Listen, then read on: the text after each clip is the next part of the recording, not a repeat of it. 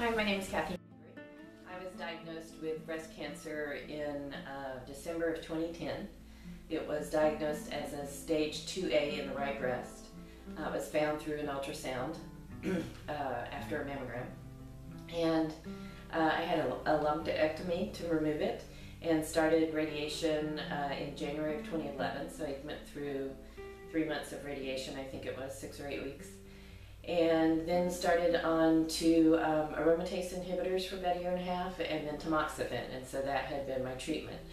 The treatment was working fine, my mammograms were clear, I had continued my follow-up, and in the spring of 2013, my uncle was diagnosed with prostate cancer. So in the course of helping him try to find the right oncologist and treatment for that, we were able to find Dr. Nezami. My uncle did not want to have the traditional treatment of radiation. He was close to 80 and that was going to be very hard on him, and wanted to do something natural. So a friend of his knew of Dr. Nezami's treatment, and he went to him and started having treatment, and we were very involved with his first times with Dr. Nezami and had come here to visit, and were very interested in the process of how Dr. Nezami diagnosed and treated cancer.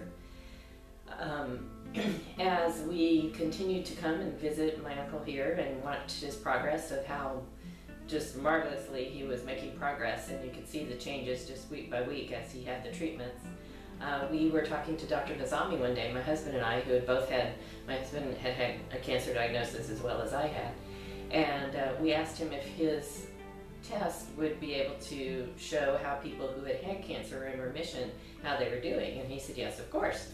So we had the test run, and that was in the spring of 2013, and my husband showed good and no problems, but mine, however, showed that my interleukin 8, I believe it's called, was very, very high.